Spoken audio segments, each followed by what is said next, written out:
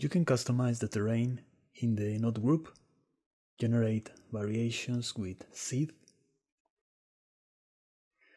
You can also change the vertex count. Try to keep a low value for a smooth viewport. For more details, you can subdivide it. Just be careful with this value. Try to use it at the end when you are happy with your terrain. 1 or 2 levels is enough. Also, the size can be changed here. The noise scale, and some other values that you can change to customize the terrain to your liking.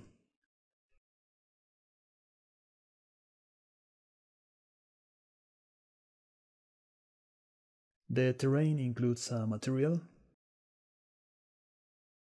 You can make some changes here in material properties. If you want, you can convert it to mesh.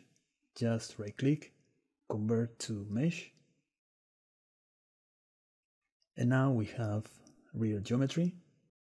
I recommend to convert to mesh and just use scattered paint to add the vegetation or trees.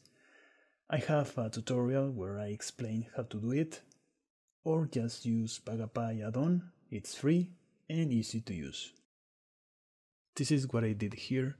I just added the trees where I need for my render. I also added a displace modifier and use the texture rock face displacement. This texture is included in the terrain material. Just select it here. Also in mapping, I repeated the texture by 15. The displace is just to make it a little more rocky. But let's see how to add the trees without converting to mesh. Let's go to modifiers, add a new geometry nodes, then click on new. Now Shift A, add distribute points on faces, also instance on points, join geometry, connect geometry to join geometry to see the terrain. Now with Asset Browser I'm gonna import a tree. You can use any tree, or you can get the Nature Pack on my Gumroad.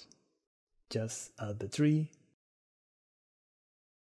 and Ctrl A, apply the scale. Also send the tree to a new collection, hit M and name the collection. You can add different trees to the collection if you like. Now back in geometry nodes, drag the collection and connect to instance. Check pick instance, also separate children and reset children. I'm gonna use cycles. For lighting in world properties, I'm gonna add a sky texture. Now we can use Poisson disk to control the minimum distance between the trees. To randomize the scale, add a random value and just control the minimum and maximum scale. Let's duplicate the node and change to vector, connect to rotation, and use only the Z-axis to randomize the rotation. We can control the density. Now let's see how to scatter based on the slope. Add a normal node, also a compare node, change to vector, direction, and less than or equal. Connect normal to A, then to selection,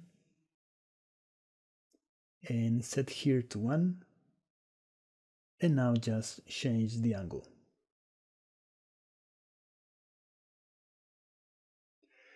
We can still customize the terrain. Just click here and choose Geometry Nodes Terrain.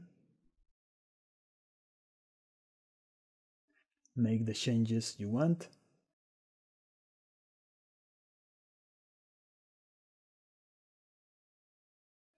Now to see the trees, select the previous geometry nodes